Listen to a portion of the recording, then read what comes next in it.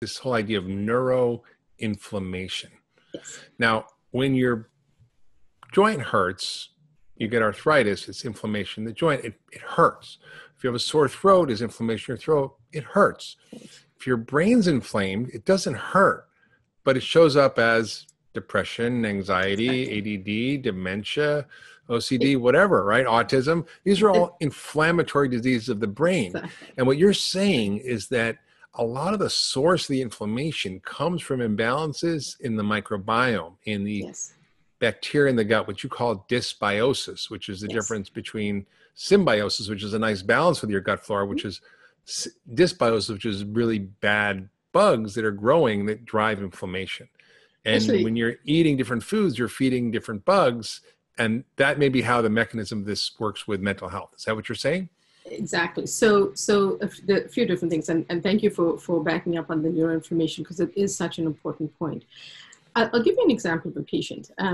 So a gastroenterologist referred me a patient who was having severe panic for the first time at a stage in life that you wouldn't expect someone to develop anxiety and panic disorders going by the DSM-5 TR criteria. And as I took a history and spent time with him, it turns out that his actual, even though he was presenting with the panic to me, what was distressing him was his irritable bowel. He was very uncomfortable. He had developed these symptoms over time. And as we found out more information, he had moved to a new job, highly stressed, eating very few meals at home, eating either in the afternoon from the vending machine, eating lunch out, getting takeout, and getting fast food on the way home. From being a relatively healthy weight, and from being someone who was eating, I would say probably 3 to 5 meals at home in the evenings, his diet had changed over the period of 18 months.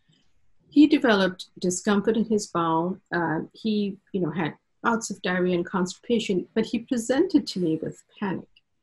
And rather than do that, as we tried to figure out the details and placed him on the proper diet, these symptoms, it took time, but these symptoms abated over time, so much so that he didn't need clonazepam or Xanax or sertraline for his symptoms of panic.